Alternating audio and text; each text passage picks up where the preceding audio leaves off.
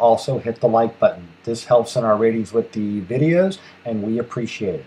And be sure to hit the subscribe button. Thank you. Well, good morning, ladies and gentlemen, and welcome to Grumman Pilot's YouTube channel. Today we're going to talk about spark plugs. And there's a lot to spark plugs, as we're going to find out. So stay tuned, and I'm sure this will spark some comments. So here we can look at an internal diagram of a Tempest spark plug, and it shows where all the parts are in the spark plug. Now let's get on to them. Good morning, ladies and gentlemen. Let's talk a little bit this morning about spark plugs. For most of us, we have 8 in our airplane. As you can see, when they come out of the aircraft, they can look pretty bad. They can look pretty good. You can't look at the condition of a spark plug and tell what's really going on. Now, you can on the business end, if you see carbon, stuff like that, which we see on a lot of air plugs. You also can see that there'll be some lead buildup inside the plug. We're going to talk about all those things. One of the first things we do with a spark plug is we want to see, first off, we have to get it out of the aircraft. So to remove a spark plug from an airplane, you need 2 tools. I actually need 2, you need 3. 7/16 and a 3/4. These 2 are used for going on top of the B-nut on the lead, and then you break the spark plug loose. By doing it this way and securing this to keep this from moving, you won't tear up your harness. Well, good morning, ladies and gentlemen. Welcome to Grumman Pilot's YouTube channel, directly supporting the Grumman Pilots Association. And our topics this morning is ignition harnesses. One of the items on our annual inspection checklist is inspect the harness. Well, if we look at this end of the harness, we can see it's okay. The cigarette butts are showing a little bit of arcing. That's what these little black specks are. But that's not the real reason for rejecting this harness. We look down here at the end and we see that somebody has been turning the end off without using a 7/16 wrench on the B-nut, and it just twins and twists and tears the outer jacket, and the inner jacket is not in much better shape. But the reason this harness gets rejected is because of the number 1 spark plug lead, and as you can see here, the insulator has completely separated from its housing. It was arcing all on the top of the spark plug, so we put a new harness on this morning. And so again, take a good look at your harnesses. Be sure to use these B-nuts when you put your spark plugs, tightening them in and out, and keep your harnesses in good shape so you won't be having stray arcing. Right here. You do the same thing when you go to reinstall it. You simply lock that nut and then tighten this snugly, and now you've reinstalled your lead. This is our lead off of our tester, so this goes over here. The other tool you'll need is a spark plug tool, and these are available from Aircraft Spruce, Aircraft Tool Supply. But Grumman owners, being frugal, let me use that word instead of the other obvious word, there's a lot of other options you can use. This is a spark plug tool from Aircraft Tool Supply. You can also go to Harbor Freight and for $2.95 get a 7/8" oxygen sensor. It does the same thing. And there's another version of this too that you can use, but this works out well. Now, one of the first things we do when we take a spark plug out of a cylinder, before we do any more work in it, we want to check its resistance. Now, we do so many spark plugs here, you can actually just use an ohm meter, but we actually have the specialized tool from Tempest, and we put this on the spark plug. And what we're measuring is the value of the resistor built into the spark plug, and when they go bad, they go bad. We used to be able to change them, and here's just a quick diagram of it, but they're made now that you can't change them anymore. And the little LED goes green. That tells us the resistance in the spark plug is below 3,000 ohms. If it goes red, green, red, green, red, green, it's 3,000 to 5,000, and anything over 5,000 is rejected. Here's a couple of plugs that we rejected. They were actually thrown in the trash. No good. Again, verifying no good. So if you do a lot of plugs, this tester is really nice. If not, you can simply use an ohm meter, and you want to go from the center electrode inside to the little tab inside where your spark plug lead hits. You want to measure the resistance through the plug and the resistance and the resistor inside. Now, inside of that, you'll see a little screw cap in the Champions. You'll see a spring, which it pushes down upon. And then let's see if I actually have one left, and a resistor. With Champions, and they've had some quality control issues in the past, and they may still be. I've switched over in the shop 2 years ago to Tempest. The resistors on a good plug that's worn on the electrodes, well, we can harvest a good resistor and save a plug that has good electrodes, but the resistor is bad. The resistance is too high in the plug. and if the resistance is over 5,000 ohms, and believe me, we pulled plugs out at 30,000, 1 meg. When they're doing that, they're arcing here on the lead inside the barrel, or worst case scenario, they're arcing on the other end back inside the magneto, trashing the mag for you. You can inspect the spark plug. Again, if you do a lot of plugs, you'll want a really neat tool. This is a magnifying glass. Allows you to come in and very accurately look at your plug and see what's going on. Let's see. Okay, now that you've got your plugs out, you want to check the gap. They've checked it good for resistance. The first thing we're going to do is go put them in a bead blaster, a spark plug cleaner. We're going to clean them. Then we're going to pick out all the lead. We're going to clean them one more time to make sure we've got it all done. Or we can manually clean the lead. Lead's very hard, and a bead blaster, sand blaster is not going to get the lead out. So what you have is a little vibratory tool here, goes into the plug, slides in the side, vibrates all it, and then you dump all the lead out. Then you'll go back to the cleaner. After you've done the cleaner, you hit them with air, and then as a final clean, we dip them in 100 low lead, FAA approved cleaning solvent, let them dry, and then we'll check the gap and all on them. Good morning, ladies and gentlemen, and we're going to talk about the 2 ways that you clean a spark plug. First thing we're going to do is, you can see this one's pretty carboned up, and we're going to go ahead and we're going to bead blast it and remove all the carbon off of it. We're using a blasting cabinet.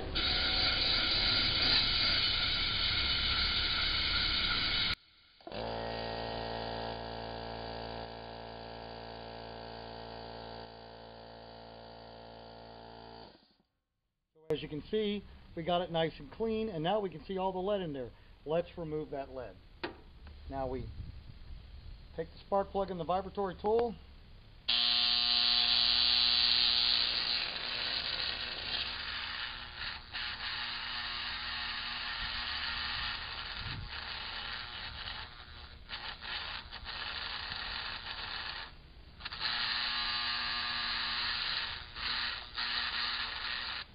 And when we're done, out comes this little pile of lead. We've gotten all the lead out of the plug. Now we'll go gap it and get this plug ready to go back in the aircraft. You want your gap to be about 16 thousandths. Champion sells this little tool, so does Tempest. It has a bunch of little different wire gauges on it. But your optimum is about 16 thousandths. If your gap is too big, which plugs do erode and get larger as they go on, well then what you're going to want to do is you're going to want to have some sort of gap adjusting tool. This is a really nice one. It just very accurately can do it. The little hand one is just as fine.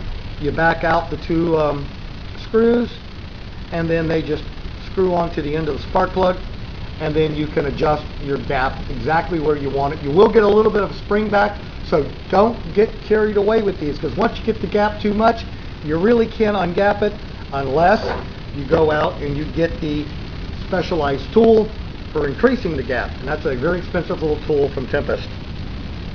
Also too, they sell a go, no-go spark plug gauge. When they get so rounded that drops over the plug, just goes right down and sits here, well then this plug, it's time to be rejected.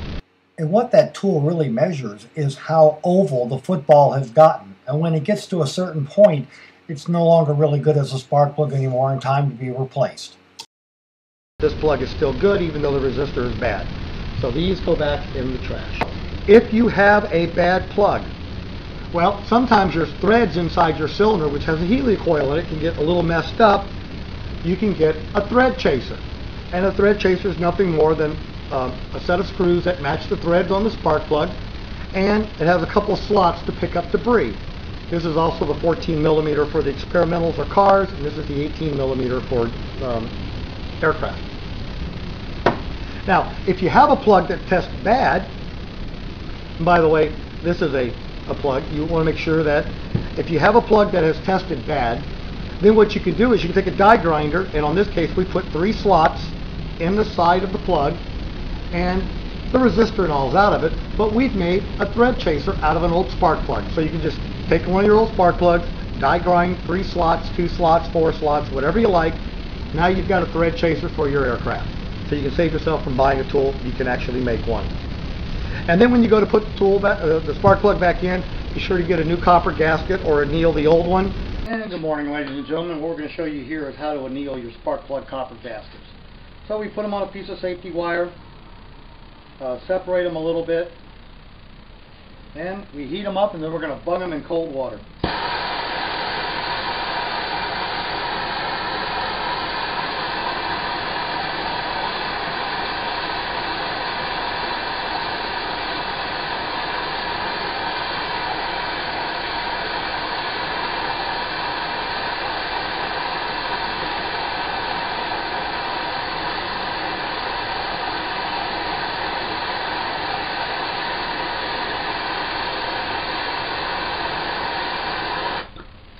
And then bung them in the cold water after you've gotten them cherry red.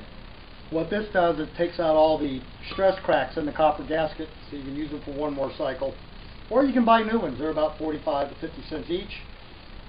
But then again, Grumman owners being frugal, there you go. Ready to go back on the airplane. Pretty nice looking when you get them all through the process. And now you can go put them back on the spark plugs and put them in the engine. Put some anti-seize on the threads.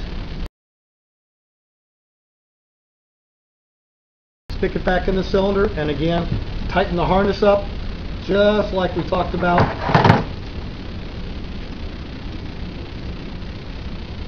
It's a lot easier when it's in the airplane. Wrench, and then snug. And now I'll take it back off. So that is the basics of spark plugs for our engine. All of these that I've shown you here are massive electrodes, 40Es, 38Es. There's also the 37BYs, which are the long reach plugs. So we're just going to take a quick look at how far the spark plugs via bore scope insert into the cylinder. So we're going to be comparing the 40E versus the 37BY, and then again the 37BY versus the fine wire plug. So enjoy looking at how the spark plugs look from inside the cylinder via a bore scope.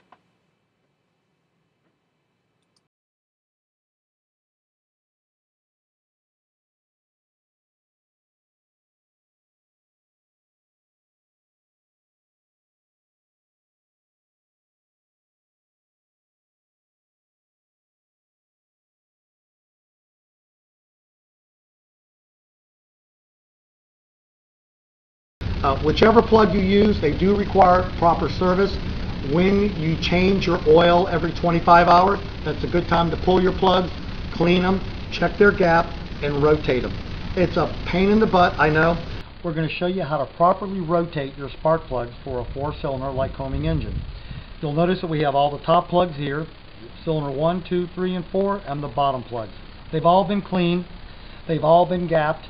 The only one that's going to get rejected is this one, but we'll leave it in for demonstration purposes. And now let's do the rotation. 1 top, 4 bottom are swapped. The diagonals are topped. 2 inside are topped, swapped, and these are swapped. And there we have swapped all the plugs. Let's put them back in their original position.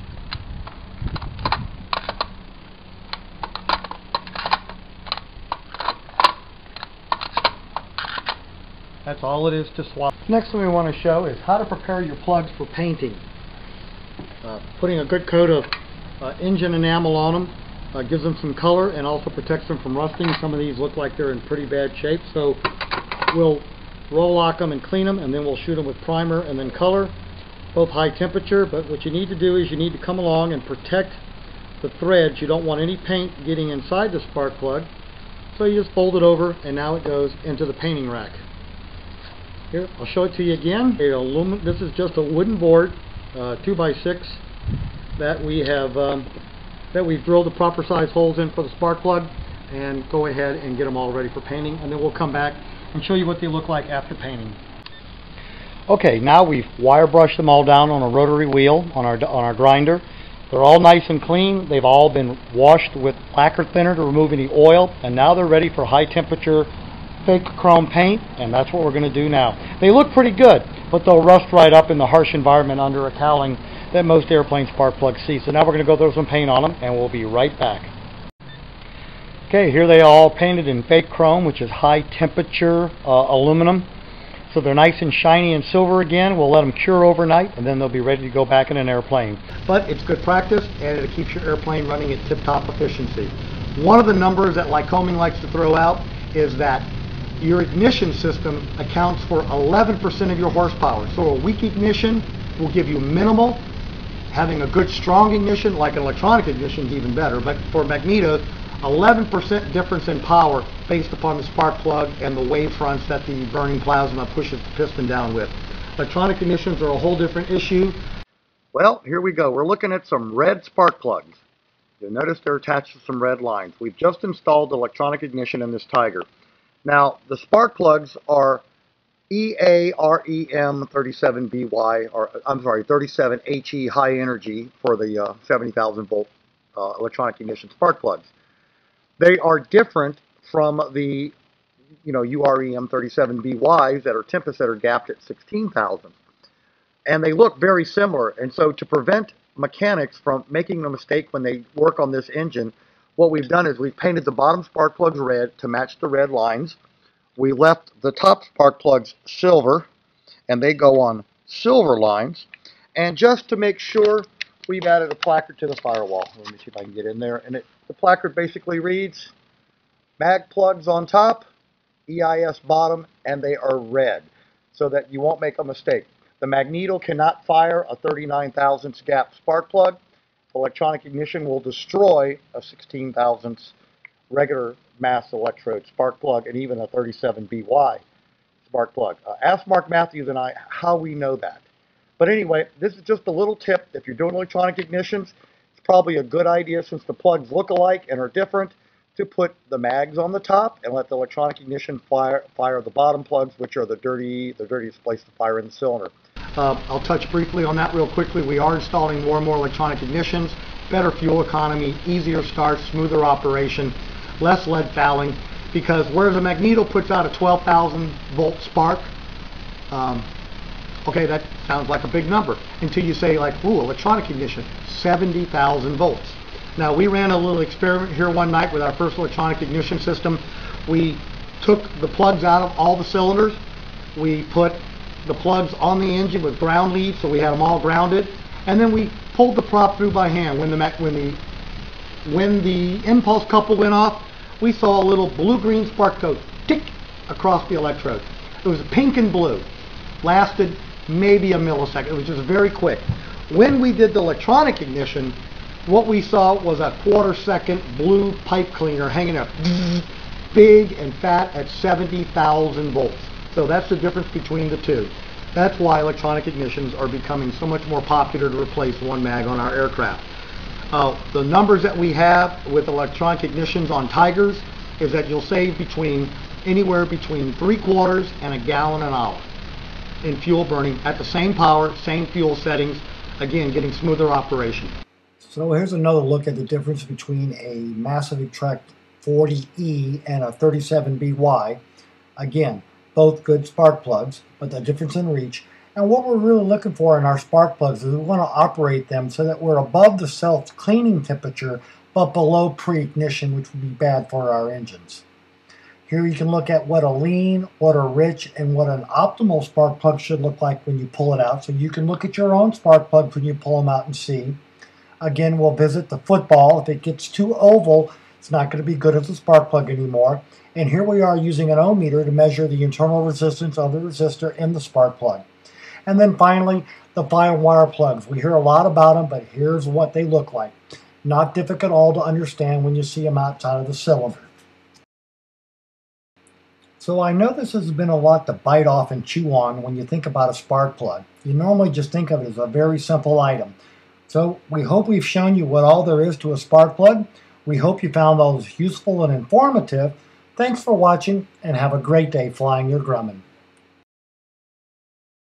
And getting ready for our June event, we've had some new patches made for the organization featuring Grumman pilots. That's why you'll see it now on the video, and these will be available at the June event along with a bunch of new t-shirts. Look forward to seeing you all then.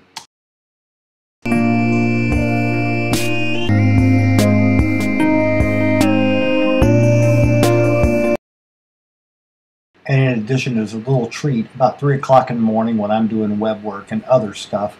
Here's my cat coming down, playing with a mouse and meowing and just having a good time with me in the wee hours of the night. So I thought I'd throw this into you as a little treat. Y'all please enjoy.